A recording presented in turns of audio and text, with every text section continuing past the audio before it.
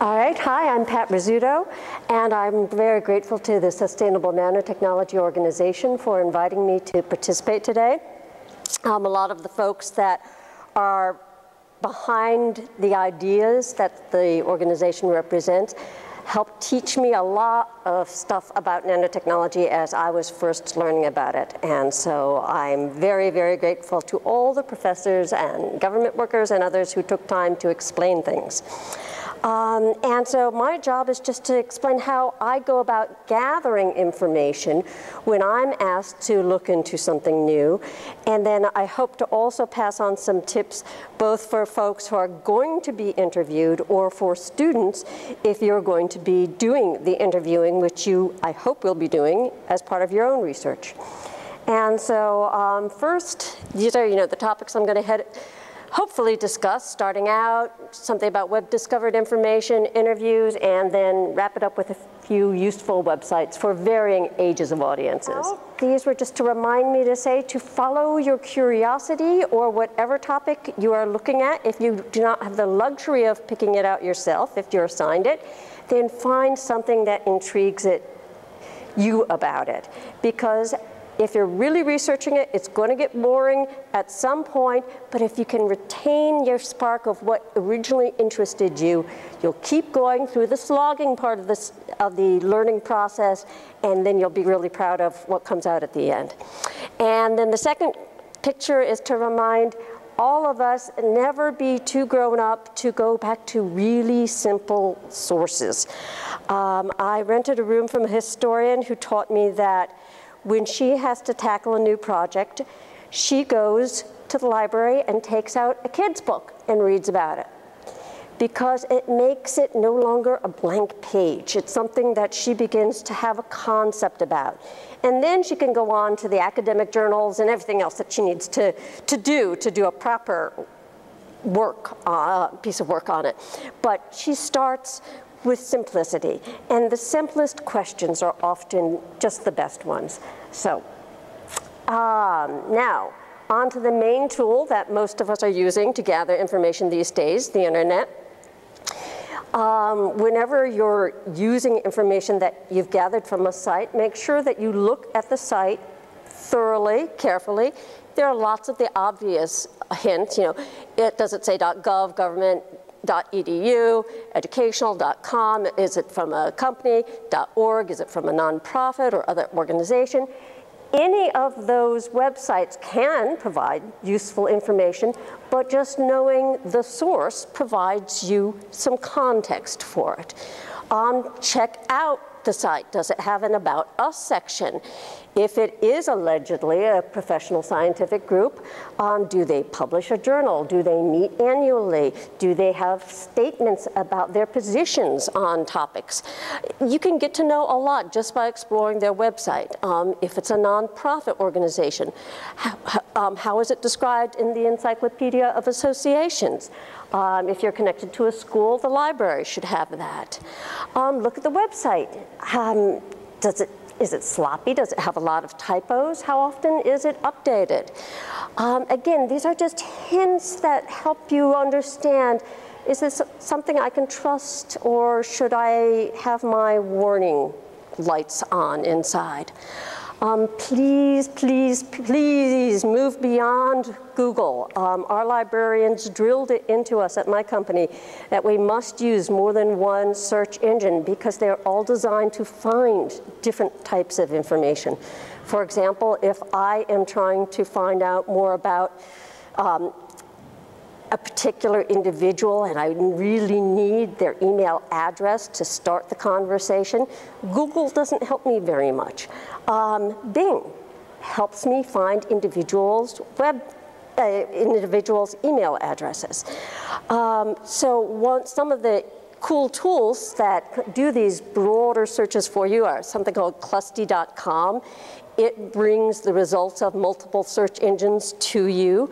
Then you have the problem of having too much, but there are different ways that you can tailor your search. Ask your librarians. They can teach you how to do tailored searches, and they love to teach. That's their job, and they're really good at it. InfoMind, that's a library of different resources. It's fabulous, and the Internet Archive is a wonderful example to get movies, music, audio, and something called the Wayback Machine, which it actually takes snapshots of websites at different periods of time. Okay, we're not talking way, way back, we're talking 1990s, but still, sometimes you really want to compare what somebody said about something now versus 10 years ago. That can be really interesting. Wikipedia, okay, this is Pat Rizzuto's rule. I can use Wikipedia if I know about the subject. It can usually give me an example of how to phrase something much more clearly, but I cannot use it if I do not know anything about the subject. It is verboten. What I can use Wikipedia for is to go down to the footnotes and then get the information from the original source. And again, keep in mind the purpose and the content of the site. Is it informational, educational? Is it for commercial use? Is it for advocacy? You want all those elements. They're all useful. None of them are bad. But you've got to know what you're getting from that. All right, interviews. I hope you will be doing, if you're a student, in-person interviews. Best of all, in that person's work setting. You're going to learn the most if they're in a setting where they're comfortable, can show you how they reached their conclusion. That's the ideal. There's a lot better communication that happens that way. If I'm interviewing somebody, they'll understand because I start hesitating in my questions, because my body language starts retreating. They'll understand when I'm really not understanding what they're saying. And it's okay to ask me 2, even 3 times. I didn't quite understand that question, because I usually don't know enough about something when I'm starting out to ask a good question. And so by that exchange, my question will be refined. Also,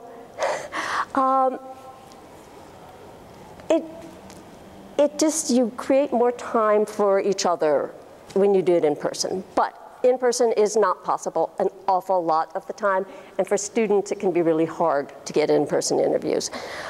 So by phone is a wonderful opportunity. It's easier to take notes, but remember, you can't read the body language, so be very comfortable saying, I didn't understand what you meant. There's nothing wrong with not understanding and having it clarified. Email is only good for double-checking specific black and white things. Did you say 10 micrometers or 10 nanometers? Email is not good for clarifying anything. If you're the person being interviewed, ask the reporter who he or she is writing for. They know their audience. Ask him or her if they have an idea what kind of story they're working on. Are they really doing a story just on your particular study, or is it part of a much broader piece?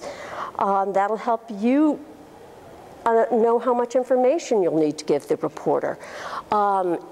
Again, if you're dealing with broadcast media, ask questions so that you're better prepared.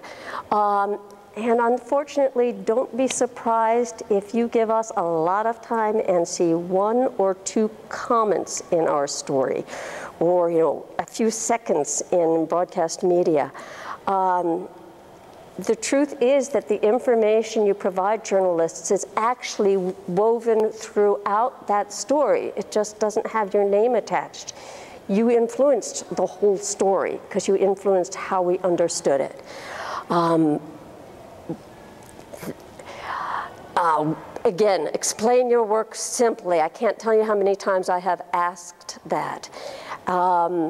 Avoid technical terms. Technical terms may impress your colleagues. They confuse journalists, and you don't want us to be confused. And be prepared to talk about wider implications. Every reporter should ask that question, And if it really doesn't have any wider implications, that's okay to say.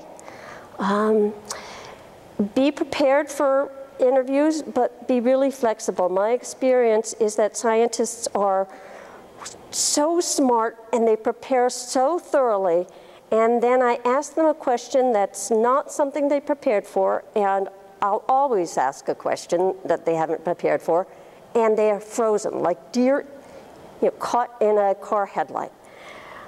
But if the person could relax, he or she knows the answer. I mean, I'm interviewing him or her because they're the expert in something.